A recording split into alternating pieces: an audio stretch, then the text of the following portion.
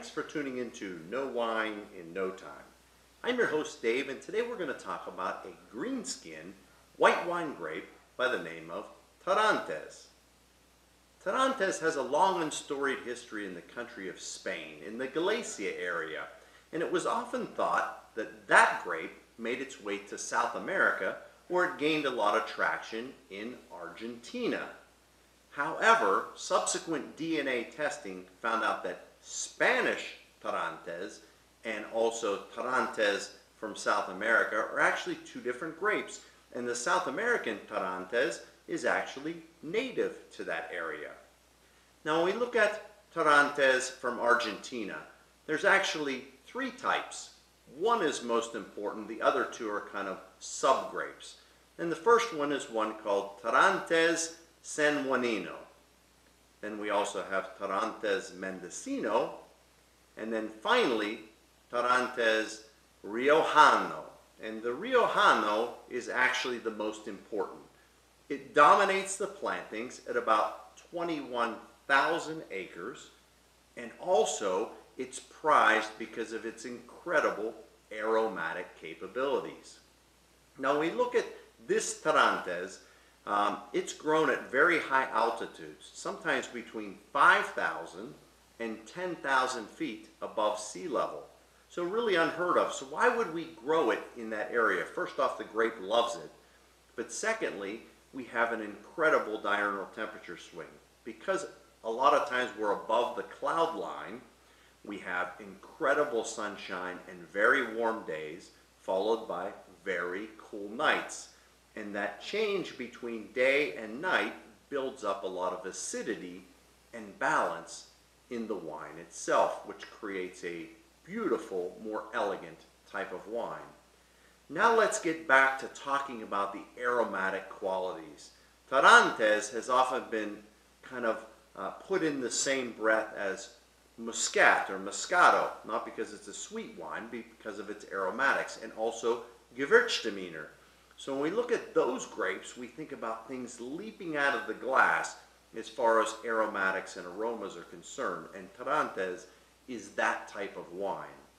So let's talk about what we might want to pair a Torrontes with. So when we think about food, we often think about Asian food, either Chinese or Indian type food, and even some Thai green curry would be perfect with a wine like this. So if you haven't tried a Torrontes, I would encourage you to really go into your wine store and pick one up. They're very reasonably priced and really have exceptional qualities. The best are really well balanced with good acidity and quite well rounded. And if you do happen to get a poor one, you'll notice that maybe the alcohol's a bit higher and it can come across a little bit more bitter in the glass. So you be the judge. Let's take a look at the one I chose for you today. This comes to us from Zucardi. So Zucardi is the producer, and it comes from the wine growing region of Salta in Argentina. So when we take a look at the wine in the glass, the first thing that we'll notice is it's very pale in its color. I wouldn't even call it straw yellow. It's just barely beyond clear or white. If we swirl to liberate the aromas, what leaps out of that glass is very beautiful white flowers. I smell things like hyacinth, I smell lily, a little bit of white lilac, really a beautifully aromatic wine. I also smell some fruits, things in there like white peach or nectarine. Let's go ahead and taste the wine.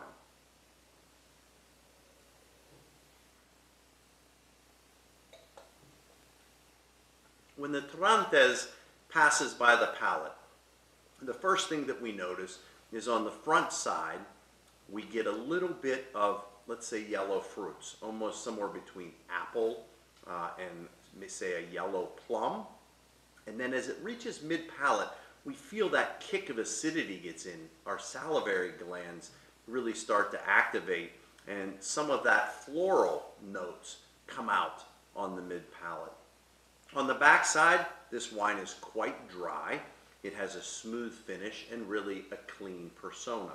So I'm going to get back and enjoy a little bit of Zuccardi's Torrontes, and I ask that you come back next time, because soon you'll know wine in no time.